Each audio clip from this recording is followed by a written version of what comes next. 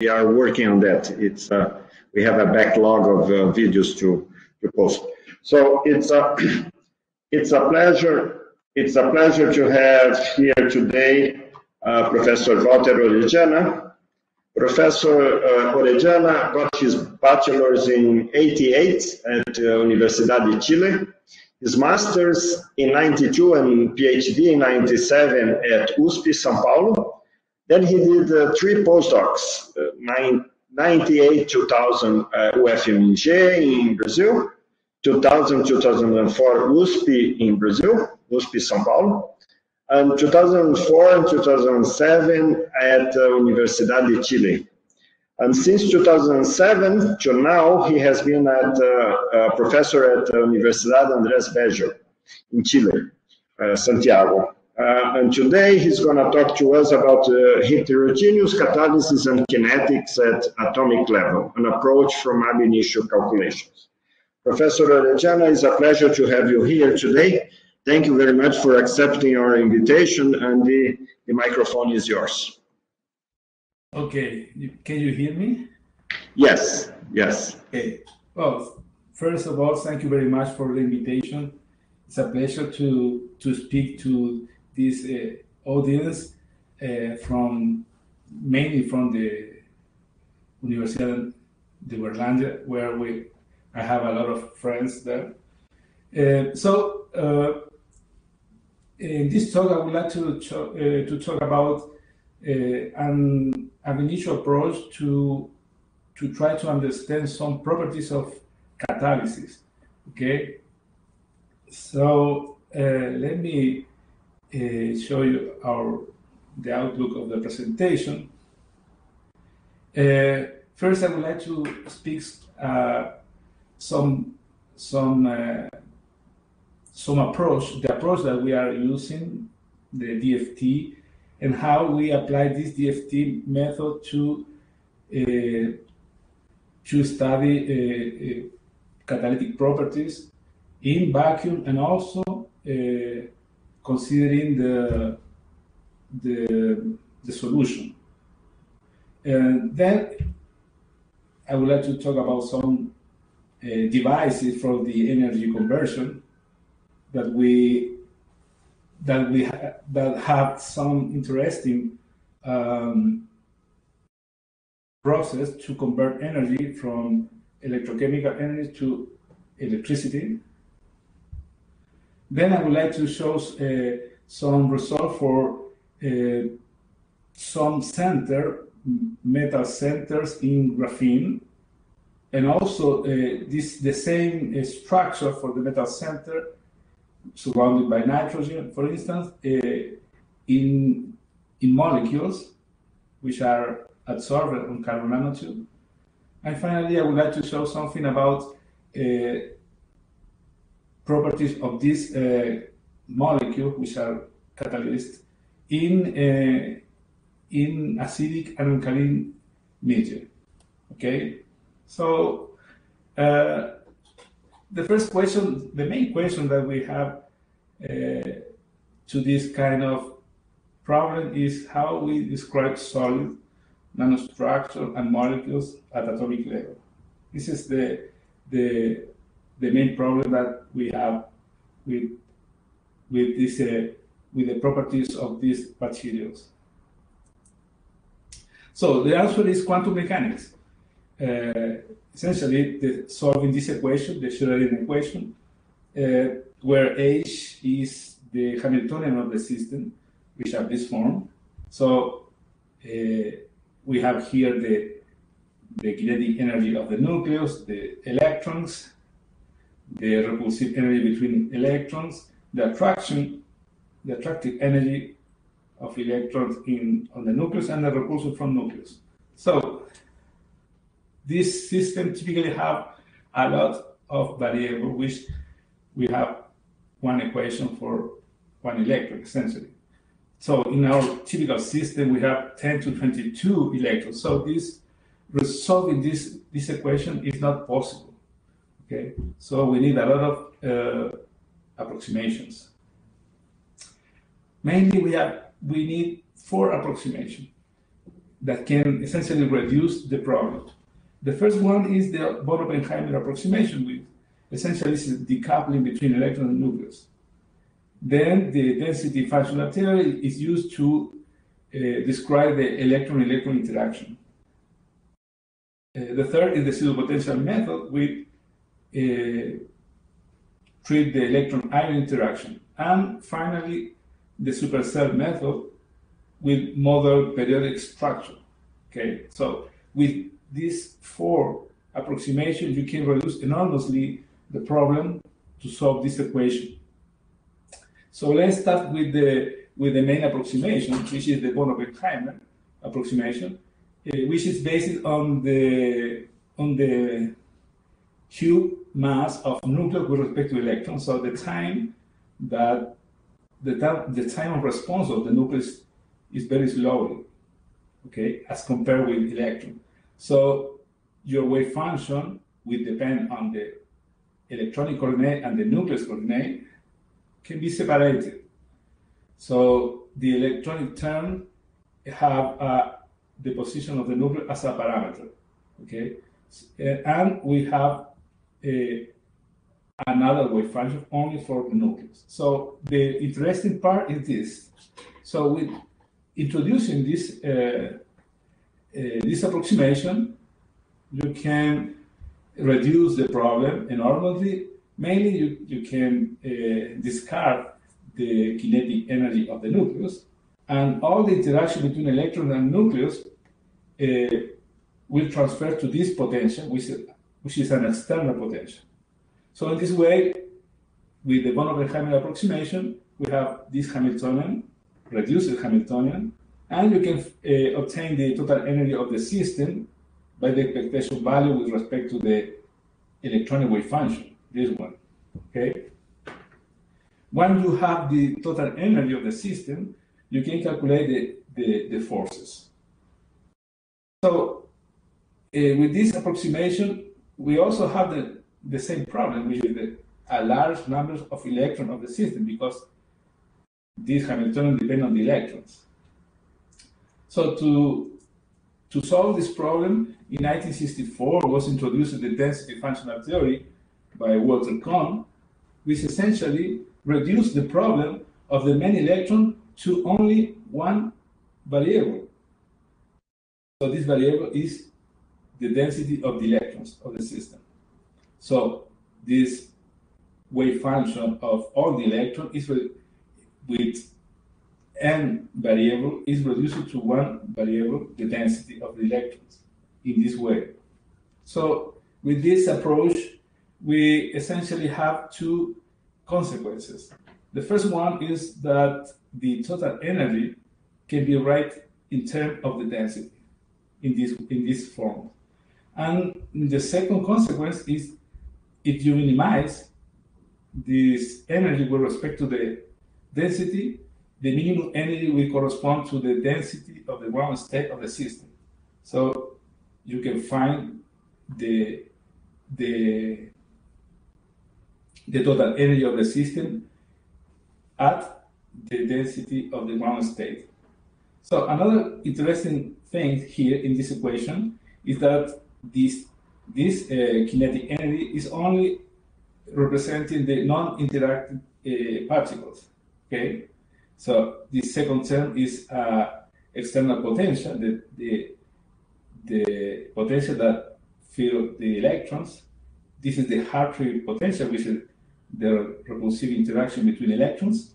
And this term is not known. Okay? It's a known term, which is the chain correlation terms. So we put here all this, all the quantum interaction that are not included in the rest of the equation. So the only problem with this method is to find a correct exchange correlation terms. So with this approach, with these two approaches, we can write the problem in and this equation, which is the Kohn-Sham equation, where the variable here is the electron of the system. And this effective potential corresponds to the potential that that I describe later. So these terms, the unknown terms, the exchange correlation terms, which include all the quantum effect of the system, can be described alternatively with another approach. For example, it can be calculated in a homogeneous electron, which is called the local density approximation.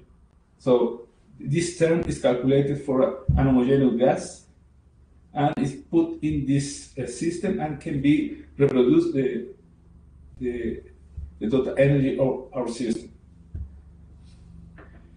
Well, LDA was the first approximation, and then came another approximation with the GGA, for instance, which introduced some gradients of this local density, and also there exists van der Waals interaction or hybrid terms. For instance, this HSE use an exact exchange, 25% of the exact exchange, which is come from the Hartree-Fock method, and have a very interesting property, which if you calculate with this exchange correlation terms, the band gap of the system are practically the same that the experimental one. Okay, so but the problem that have this term is that it's very difficult to calculate. It's very slowly. Okay, so the third approximation that we use is the pseudopotential method, which essentially only consider the valence electron of the system. For instance, in silicon, you have 14 electrons, and we know that valence electrons won't participate in the chemical interaction. So these core electrons are not considered. So you can reduce the system instead of 14 electrons to 4 electrons. So this is the main reduction of the pseudopotential.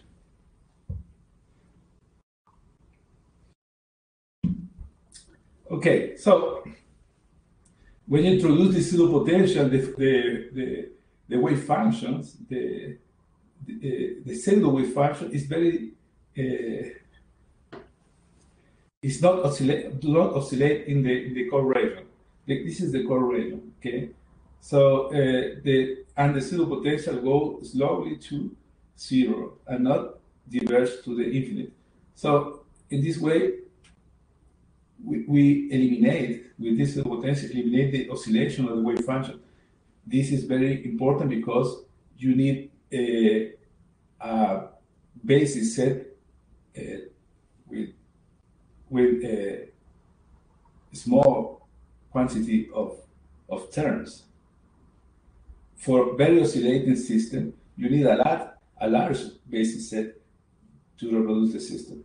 Okay, so pseudopotential is very important to reduce the time of the calculation. Finally, we have the supercell approach, which essentially use a large unit cell. For instance, if you want to describe a carbon nanotube, like here, we can construct a supercell with the size that we need to use, for instance, to absorb a molecule over the carbon nanotube. So the system is replicated. So you calculate the all properties of the system in this supercell, and the supercell is replicated in all directions. So in the axis of the nanotube, you can reproduce an infinite tube. So this is the property of an infinite tube. And if you replicate in the other direction, you have to control the distance between the the superset and the images. They need to be large enough that cannot interact. Okay, so typically you need to have a distance here of 10 angstrom. So this is the vacuum region that we know. For the case of surfaces, we construct a supercell with a slab. This is a slab of silicon in the 001 direction. So you can see here in the upper of the slab, there is a reconstruction, which is typically that we found in a silicon surface. But the bottom of the slab is saturated by hydrogen, because if you cut the material, there is electrons or dangling bonds that need to be saturated in order to not introduce spurious electronic activity. Okay, so in this way you can simulate a silicon surface, and also you need to have some care with the vacuum region, which needs to be large, because this slab replicate also in the Z direction. Okay, and so in this way you can choose the size of the superset that you want, that you need, for instance. So this is the problem, and the system have periodic boundary condition, so you can reproduce essentially the entire surface, or the entire infinite nanotube. Okay, so the scheme of the calculation, which is called the ab-initio calculation, start with this diagram. So you can choose your external potential with the potential that give you the atom in your structure. Okay, the position of the atom in your structure. And then you pick some basis set of plane waves like this, but you need to cut the number of plane wave, because it's not possible to make a calculation with an infinite basis, which would be the ideal, but it's not possible. So you cut at some point, okay? And then once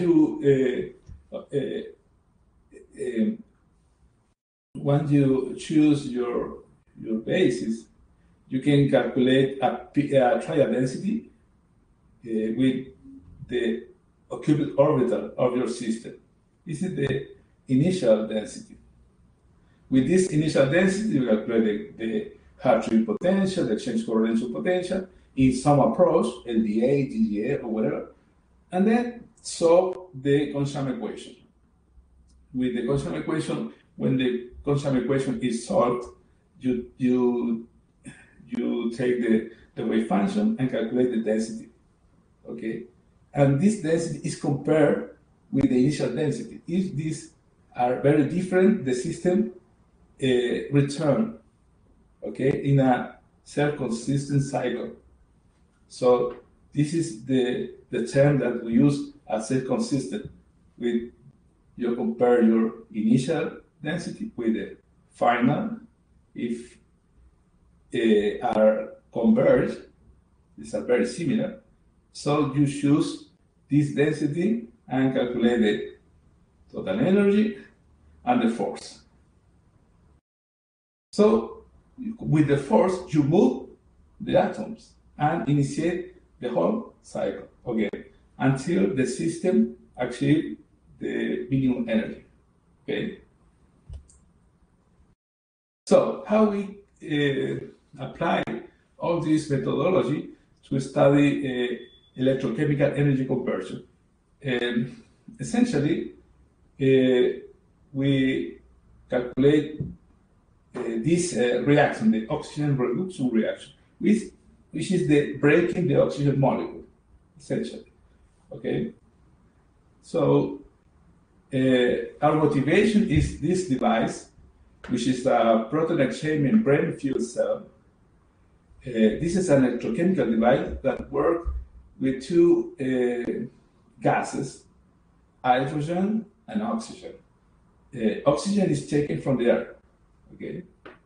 So hydrogen, for instance, if you put hydrogen to the system, to the anode, the molecule arrives to this anode and break because we have here a platinum catalyst particle which are absorbed on carbon black. Okay, so this catalyst, platinum particle, break this molecule. The electron comes from a circuit, and the proton cross a membrane. Okay, at the cathode, you need oxygen, which is taken from the air. So oxygen needs to be break. So this is the bottleneck of these devices, breaking the oxygen molecule, which costs about 5 electron volt in gas phase. So with a catalyst like platinum, this the energy to break the molecule lower to 1 electron volt or less. Okay, so when the oxygen is break, they join with the electron and the proton, and the byproduct of this device is water. Okay, so this device is currently used to move heavy vehicles like a train. This is currently running in Europe. It's the first hydrogen fuel cell train. Okay, so the byproduct of this device is essentially water and heat. But if the reaction is a 4-electron reaction, yeah, this is the reaction that we need. But there exists another reaction that occurs simultaneously, which is a 2-electron reaction, where the byproduct or the product of this reaction is hydrogen peroxide. So this is a chemical which is corrosive. So when it's produced, this chemical can affect the catalyst. Not platinum, because platinum can resist to this corrosive interaction of this molecule. But other catalysts typically do not work for a long time. So you cannot avoid this reaction, the 2-electron reaction. Is always present, but we need to produce more 4-electron reaction to make this device work. Okay. So the problem is, for instance, to obtain a catalyst that can break the oxygen molecule and can resist this corrosive attack. So platinum is the best catalyst now today and the best commercial catalyst. The problem with platinum is that it's very expensive and very scarce in the world.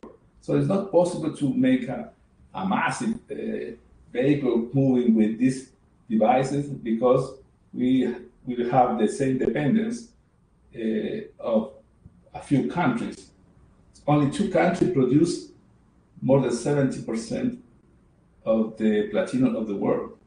Okay, so this is because the problem is to find new catalysts.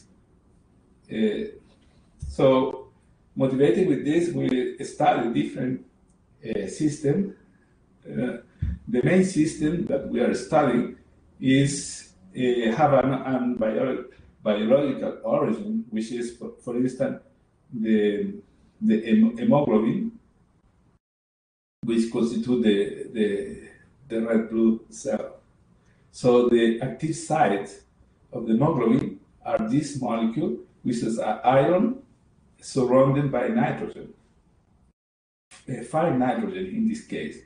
The property of this molecule is that can capture the oxygen molecule without break the molecule. Okay, and can when one capture this molecule in these sites, can lead the oxygen to all over the body. So in 1964, Jasinski demonstrated that this molecule also works as a catalyst, not only capture but also can break with a lower energy than the oxygen gas phase, okay, which is 5 electron volts. So since 1964, it is known that metal center surrounded by nitrogen, 4 in this case, can catalyze the oxygen break. Okay. So there is another molecule like iron phthalocyanine. We have the same properties. So we studied this system, the metal center surrounded by nitrogens, but in graphene.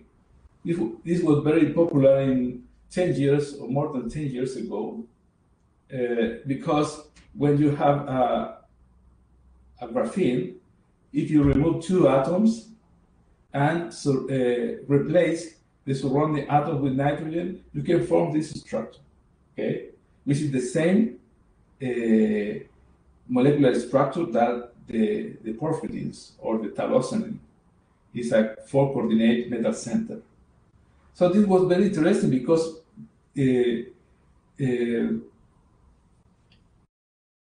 is metallic, so you need to supply to this center shares in order to make the catalysis or to break the molecule.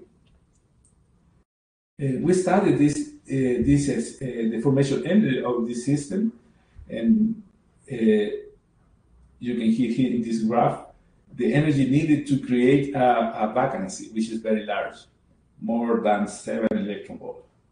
Typically, this is produced by ion implantation. Okay, and then if you replace the nitrogen, the formation energy low, and if you include a metal center, which we consider iron, cobalt, and manganese, the formation energy is very low, more including negative in one case. So what does it mean? So this means that the system is stable.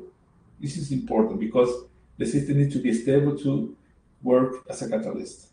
So we then calculated the electronic property of this system in graphene, and also know that it's metallic. So there is no problem with the transfer of charge to this center.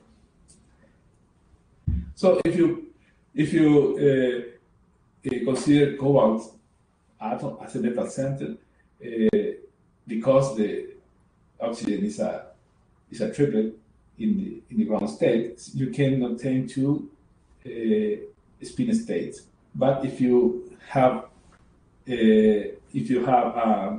ion center, you can obtain 3 spin states. Interesting that the minimum energy is the singlet, and also the triplet has very low energy. So this system can be coexist.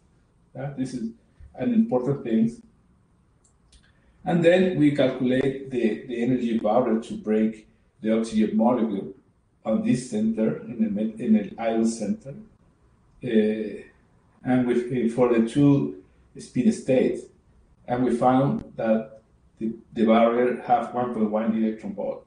So if you consider that platinum have a barrier to break the oxygen molecule of 0.8 electron volt, so it was very interesting to the system.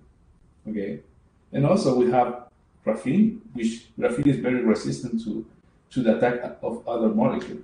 So this was very important 10 years ago, approximately, as an alternative catalyst for the oxygen reduction reaction. Okay, but the problem is that you cannot functionalize this system to reduce the barrier for the dissociation. So we return to the molecule and studied different possibilities to reduce more the activation energy for the oxygen break. We first considered an iron phthalocyanine in carbon nanotube, absorbed on a metallic carbon nanotube, and we found that the barrier is similar that we found previously in graphene. And then we tried another strategy, for instance, functionalize the phthalocyanine molecule with chlorine in the surrounding, replacing the hydrogen atoms, or fluor. So we have no important difference in the energy barrier. And then we adopt another strategy, is to consider a 5-coordinate metal center. That is, with this molecule, which is anchoring the molecule. These systems have an abundant interaction to this. It's absorbed p stacking with a p stacking interaction, but it's very strong, about 1.8 electron volt. This molecule are absorbed on the surface of the nanotube. But in the other case, in the other approach, we try a chemical interaction, a bonding interaction between this metal center. So we also consider the functionalization of the molecule with different system in order to try to reduce the energy barrier. But we have large energy barrier than our previous result. This is a cobalt phthalocyanine. And we also conclude that making some modification and the molecule, you can approach to, this is a typical volcano plot of electrochemistry, which is in this exit is the binding energy of the oxygen molecule on the catalytic center, and this is the current. So the best catalysts are situated in this region. Okay, so with our different approach to increase the catalytic activity, we move very slow the activity of the catalyst by making some functionalization of the molecule.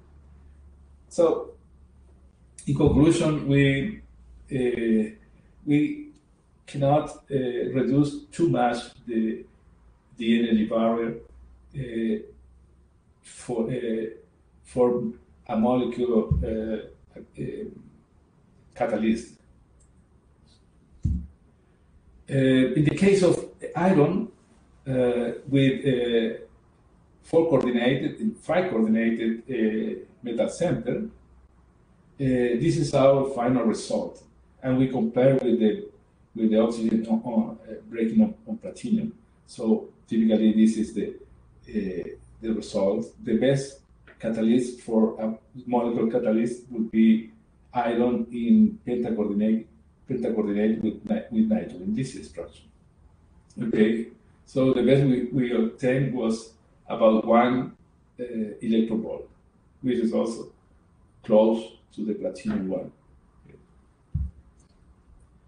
Okay, so the other problem that emerged in this system, that this kind of catalyst work in solution.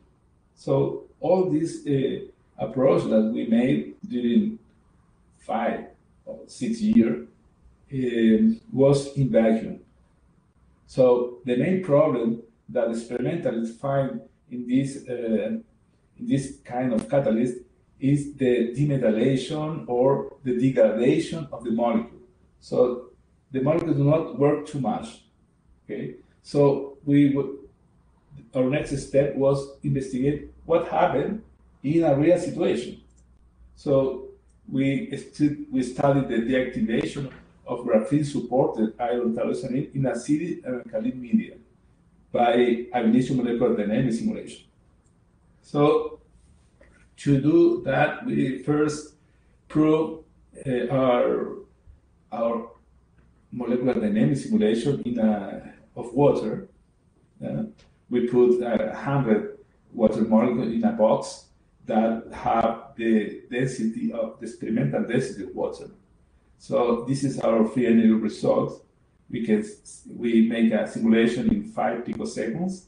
In the last 3 picoseconds, the energy stabilized. Okay, and this is our result for the radial distribution function, which essentially is the distance between atoms during the simulation. As you see here, in parentheses are the experimental results. In this number here represent the peaks. Okay, so for instance, the oxygen-hydrogen distance during in this system have a very large peak, which is essentially the distance in a molecule of the oxygen and hydrogen. But the second is the first the distance between the one molecule and its first neighbor. Okay, so we found that the distance between oxygen and hydrogen is 1.75, and the experimental one is 1.8. The second peak is found in 3.22, which is with the third neighbor.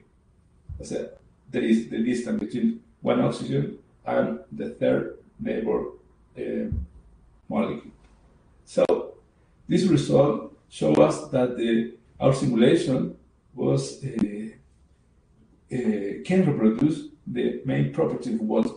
Okay, we made this calculation in the NBT canonical ensemble. We use a PVA as exchange correlation and DFT van der Waals approach. Okay, this simulation was made at room temperature, and the time step of 1 femtoseconds. Okay, so to study the interaction of this iron phthalocyanine molecule absorbed on graphene, we made this unit cell which contain 72 water molecules surrounding the molecule. This molecule is absorbed on graphene. Okay, so in this graph, I show you the interaction between a water molecule and graphene. So we found that a water molecule is attracted on the surface and become 3 Armstrong from the surface. But if the molecule is approached to the surface, there is a very large repulsive barrier. So essentially, graphene is impenetrable for molecules. Okay, so with this supercell, we can reproduce a large graphene surface with molecules absorbed on it with water. Okay, this is the supercell replicated in the Z direction. So we have no problem with this water of the surface with the bottom of the graphene, because this effect is very important. There is no possibility that a water molecule cross graphene. So it's a barrier. So with this approach, we make the main calculation. We try to obtain the binding energy of the oxygen on water, yeah, which is attached to the metal center. In this case, iron. So to obtain an energy that can be used, we study 2 identical systems. But the only difference between this system is that in one case you have a water molecule attached to the iron center, and in the second system you have an oxygen attached to the metal center. So the system have the same number of atoms, volume, and temperature.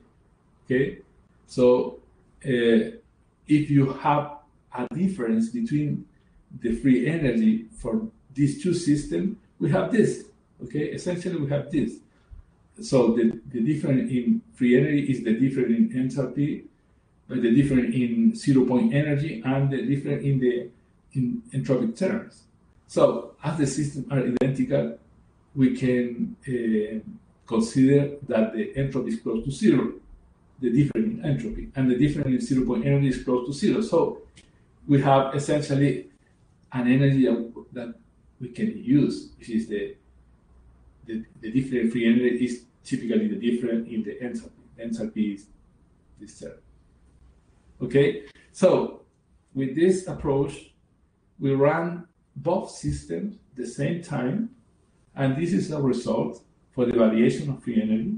And we found in the red curve is this system, the oxygen binding to the metal center of the phthalocyanine, and in this system you have the water molecule attached to the metal center. So the difference in free energy gives you the binding energy of oxygen, essentially. And we find with this that the binding energy is 1.8 electron volt. So this was very interesting because in vacuum, the binding energy in the same system, so without water, only vacuum, the binding energy is about 0.7. So the influence of the medium is very important. Okay. So we then try to simulate as acidic solution. Yeah. We consider different acidic media, including hydrochloric, acetic, and sulfuric acid in water. So when you put this molecule, the hydrochloric, the acetic, and the sulfuric, immediately in water, immediately one proton is removed. So you find here a chlorine anion, this is called acetate, and this is sulfate. Okay, so we want to know what is the effect of the acid anion on the metal center. If you remember, we are trying to understand why this molecule is not stable too much time. So we want to know what is the effect that the acid makes in the stabilization of the molecule. So in the same way, we reproduce the same system, but in one case you have this ligand, iron sulfate. In this other case, you have this ligand, iron water. So the sulfate is in the solution. This is approach 1 molar in density of the acid. Okay.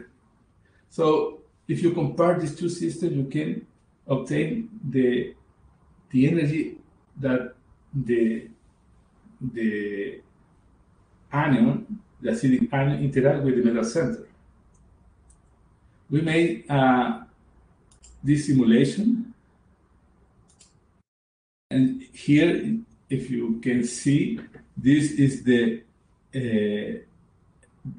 sulfuric anion attached to the iron, and this is a water molecule attached to the iron. So the acid anion is in the solution. We run for 5 picoseconds these two simulations, and we find that the system preserves. So in one case, the water remained attached during the simulation. This simulation was made at 80 Celsius degree because it's the operational temperature of the catalyst. So with this simulation, we demonstrate that the system was very stable. Effectively, the acid anion remained bonded to to the iron, and also water molecule remain bonded to the metal center. So this is a competitive effect. So once you have an acid anion attached to the metal center, it's not possible that the oxygen molecule arrive to the metal center to produce the oxygen reduction reaction. So this is a kind of blocking the metal center to the reaction that we are interested. This is called in the electrochemical language poisoning. Okay, the catalysis poisoning. So we also studied the proton interaction. So we ran three simulations. The water attached to the metal center with the acid anion in solution, the proton binding to the metal center, and also the sulfate anion attached to the metal center. So we compare the three systems, and we find that the water and the acidic anion have always the same energy for the case of this acid, which is sulfuric acid. So these systems are competing each other, okay? But the proton have a very large energy, so it's not possible that they remain too much time close attached to the metal center. The proton is removed, okay? So the sulfate anion remains attached to the iron atom with almost the same binding energy as the water molecule, having the possibility of blocking the catalyst. We also studied for another acid, which is the acetic acid, this one. The same three interaction with water, with proton, and with the anion of the acid. And we found that in this case, the lower energy is water, have the lower energy, and with 0.45 electron volt have the acidic anion. The proton also have a very large energy, so we discard the possibility that a proton block the metal center. So in this case, for this acid, it is energetically unlikely that the acetate anion will remain attached to the iron atom. Therefore, the oxygen production reaction will be favorable in this medium. So it will depend on the acid. Finally, we study chloride, which is in the same three interaction. In this case, you have only a chloride anion that is solution and attached to the metal center. And also it's compared with the proton. So in this case, occur the inverse that the previous structure. The most stable system is this interaction, the chloride attached to the metal center. So in this case, would be clearly a blocking system. Okay. So these three acids we also compare with an alkaline solution. Typically, an alkaline solution is for instance, a sodium hydroxide, this molecule. So when you put sodium hydroxide on solution, immediately it forms a sodium cation and hydroxide anion. So we study the interaction of the hydroxide anion as compared with water. Also, they have almost the same energy. So this anion have the possibility to poison or to attach to the metal center. But on the contrary, the sodium cation do not attach. When you put close to the iron atom, immediately it's removed and is surrounded by water molecule. So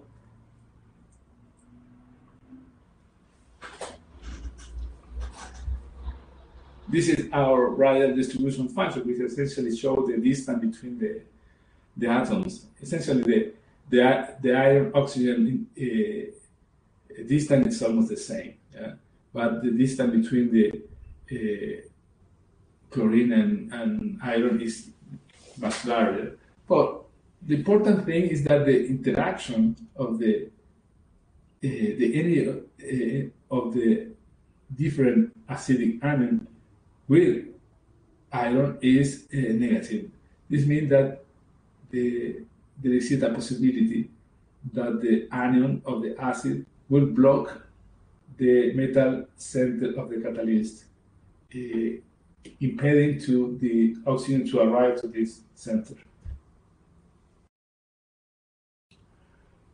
And we also studied other possibility of the that can be affected the oxygen production reaction of this catalyst. This is the demetallation. So we study the demetallation as induced by the anions of the different acids. So to study this, we consider two systems. The first system is an acid anion attached to the metal center with an extra hydrogen molecule, and the other case is the metal center attached to the anion, but with a free base phthalocyanine remain. So this molecule try to compensate the number of atoms of this free base phthalocyanine, which exists with 2 protons. Okay, so these two systems was compared with in solution. Okay, and our result are shown in this graph. You can see here that in blue is the metal center attached to the anion, and in red is the metal center removed by the effect of the anion. Okay, so in all this case, we found that the energy needed to remove the metal center by the different anions have very large energy. So it's not possible to have a demetallation as induced by the anion of the acid, or in the alkaline solution also, a very large energy. So demetallation was shown that it's not possible. Energetically, it's not possible to occur in these systems. So most of our theoretical result was part of an experimental result.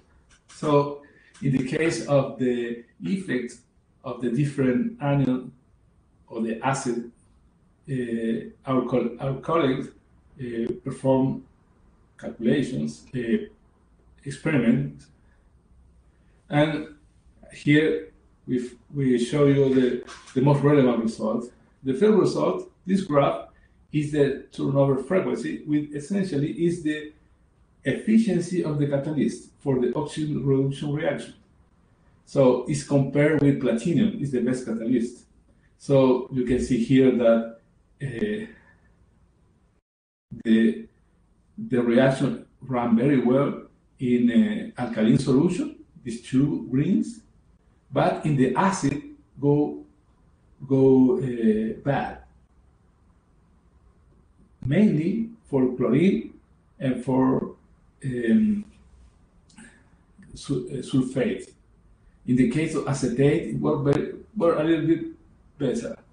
So this means that our performance that we calculate have the same trend than the experimental one, which is compared with the catalytic activity. So for certain acid solution, the efficiency of the catalyst is very poor, which can be compare with our result and associated with the blocking of the metal center by the acid.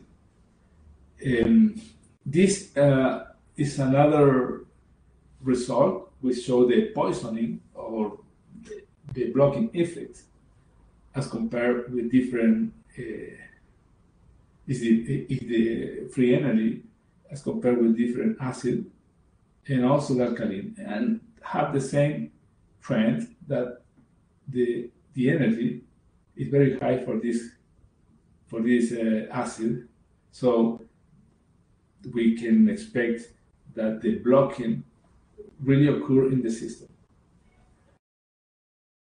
So finally, this trend, which experimentally verified that show us that effectively the acid of the system influence the activity of the catalyst. So certain acids are likely, are other not. The best acid that you can make this, you can have an oxygen reduction reaction with this one, acetate, but the other, chlorine and sulfate, is a very bad performance. We are very happy with this article, but 2 weeks later appears another experiment. This is an experimental result with the main conclusion of study the same system, yeah? the molecular degradation of the phthalocyanine molecule during the oxygen reduction reaction in acidic media. Yeah? So they conclude that the attack by the free radical is found to be the main reason for the instability of the iron phthalocyanine. So in this way, there is much more controversy on the origin of this degradation process. So we study, we are running calculation to verify this result. But as can you see, there is multiple origin for these degradation processes. Okay, well, my conclusion for this work is essentially that molecular dynamic simulation corroborate the existence of the cation absorption phenomena on the metal center of the iron phthalocyanine catalyst with induced blocking effects. So the anion will block the metal center and impede the oxygen to arrive to the metal center to produce the oxygen reduction reaction.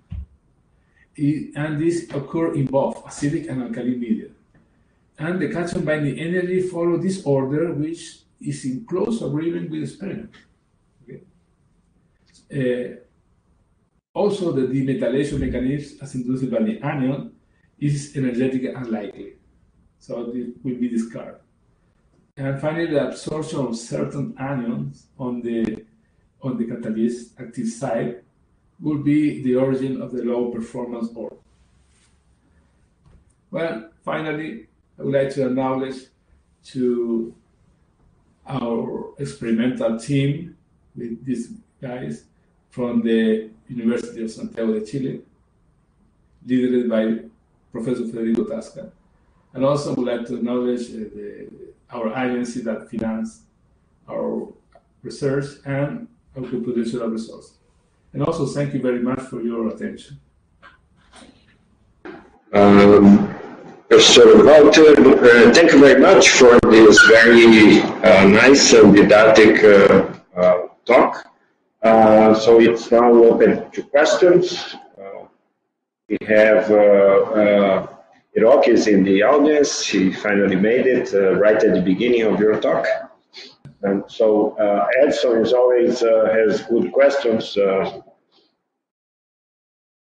Do you have any questions? I have maybe I didn't understand the system quite well.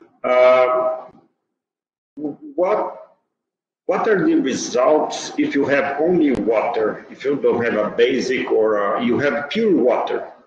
Does that make any sense? Because I am understanding that if you have an acid, you can have the blocking effect, right? So this is bad for the catalyst. So why you don't use only purified water, plain water? What would be the reason not to do that? Maybe I didn't understand the system quite well. Well, the problem is that you cannot have a real system in pure water. Okay. It is acidic or alkaline. This is two possibilities because the system during the construction of the it need to be made in certain acidic medium to work to form. Okay? So it's possible to avoid this medium or different acidic medium. Okay? So you are just trying to find which one is less blocking, right? Exactly. So we are essentially compare the pH of this acidic medium. Okay. Different acids have different pH. So with this result, we try to establish that the system, the catalytic system, will run very well for particular pH or acidic. So for instance, sulfuric acid is very acid. Chlorine acid also very acid, but not this other acid. Acetic acid is has a less pH. So in terms of we run this calculation in terms of the acidic medium for different. So the lower the pH, the better. Yes. Okay. But not too low. So it's about we estimate about 4 pH. Okay. Not to acid like 2 or 1. Okay. So we have Hiroki has a question. Hiroki, please go ahead. Hello, Walter. Hello. Thank you for the presentation. And I don't know if I can turn on my camera. I think I don't. No. It's not going to work. Okay, but we can hear you. Okay. So, Walter, I have just one very simple question that when you considered the structure of G vacancy on the graphene, and you put transition metal, you have the structural model. Can you show me? Let me ask. With no water. You mean this? Yes. And when you calculate the formation energy, you have considered one structural model of G vacancy. Yes, this 2 vacancy, yeah? Yeah. But I'm not sure, but I think the structural model of G vacancy on the graphene is not that. Is that there's other configuration which is very stable. In fact, the formation of G vacancies on the graphene present a very low formation energy when you compare with the formation energy of a single vacancy. And my question is, if you considered the other model, more stable configuration for G vacancy, you will still have a negative formation energy. Have you checked that? I haven't checked it, but with this calculation, we try to find if this system, this method, four coordinated system is stable. Yeah. Okay. The formation energy calculation show very low formation energy, so we can infer that this system will be stable. Right. But this was the vacancy that I showed here. You say that it's not the most stable one, but have no much more interest because we are very concentrated in this kind of structure, which is Okay. iron 4 nitrogen embedded in graphene. This calculation was to try to find if this system is enough stable to resist, for instance, water or the attack of other molecules. Yeah, you did that. Yeah. Okay. Thank you. I have another question. I was wondering how, because you do a calculation based on a supercell calculation, right? You put you arrange that periodically, taking care that they are at a certain distance where they don't interact. You mentioned that in the beginning, right? How realistic is that with the experimental situation? Because I assume that the experimental situation is kind of a mess, right? It's not organized. It's so how realistic is the simulation that it has to be done this way, right? It has to be periodic, right? There is no other way. Yes. Or are you doing it with DFT? How realistic is with something that in my mind, it probably, I think of it as something very messy, very random, let's say. Yes. Well, this is a very ideal system, but in what we have, my experimentalist colleague showed me that they found that this molecule, this flat molecule, the porphyrin or phthalocyanine, attach very strong and approach each other. Very okay. They try to form a second layer. Second layer, okay. Very close each other. But they note that when water is included, they try to separate a little bit, which is typically something we found here. Okay, water entered.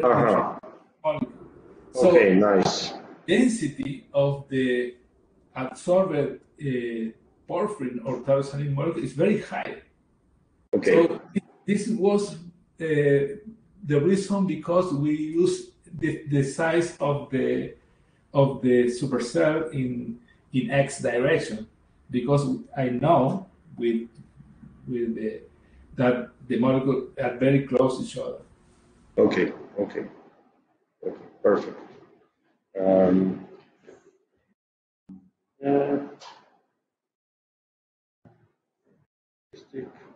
Okay.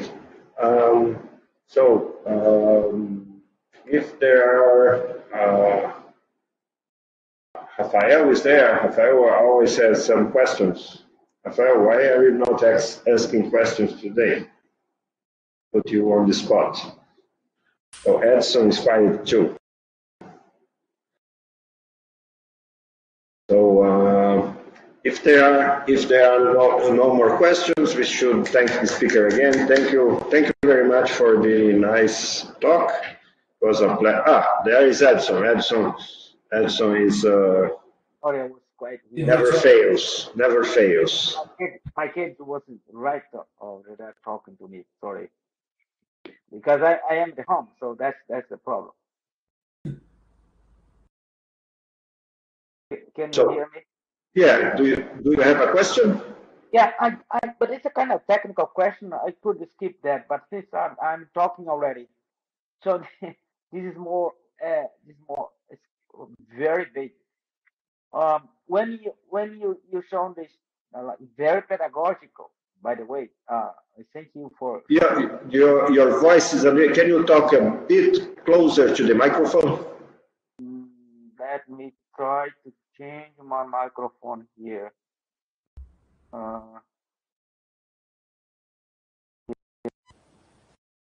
Is it better now? It is, yeah. So, oh, by the way, thank you for a very, very pedagogical talk. And my question is very naive, maybe. So, if you go at the beginning of your talk, you have shown this like self-consistent scheme for the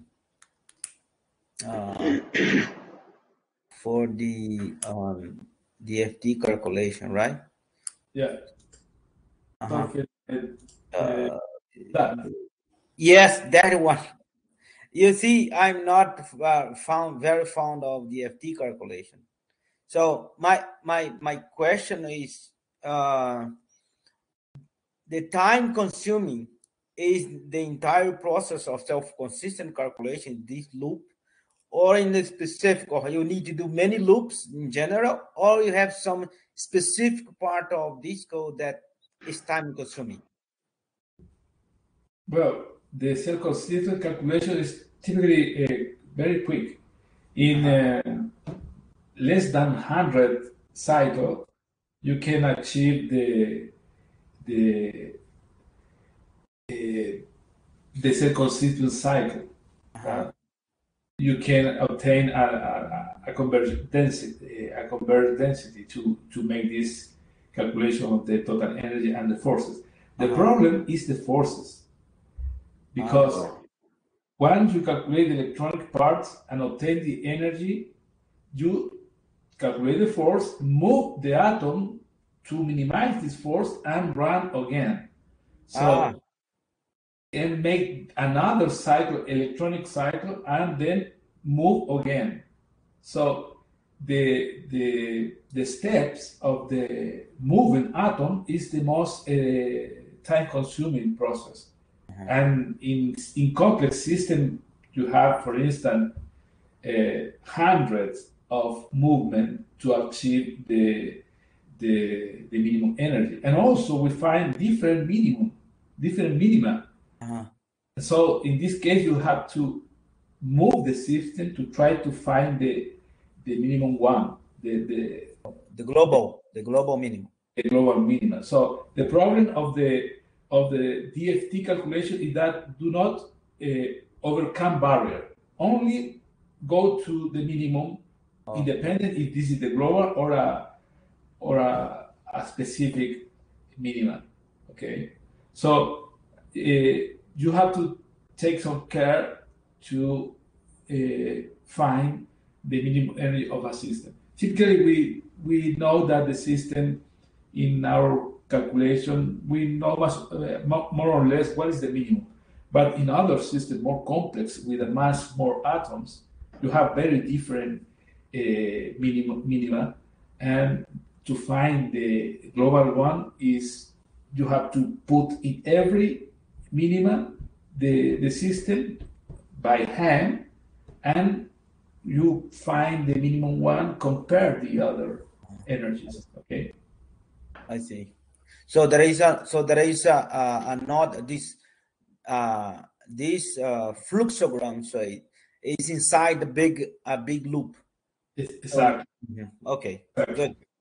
So this is for the start, for 0K calculation, okay? But if you have a molecular dynamic simulation, the system is different because you have energy of the system, the whole system move, and if you are very carefully introducing the temperature of the system, you can find the global minimum. Okay? But in this case, we have made this calculation at 0K. No, but the calculation of the molecular dynamics calculation take the same process, but including an extra energy, which is the path, when you put the system to certain temperature, and the whole process is almost the same. Okay. Thank you. Okay, so if there are no more questions, we thank the speaker again. Thank you very much for your talk. We're gonna post the video. We're gonna post the video at our YouTube channel, and I'm gonna write you an email in the next couple of days asking for the slides if there is no problem, if there is nothing that you still want to publish or something like that, you post together with the video. Thank you very much.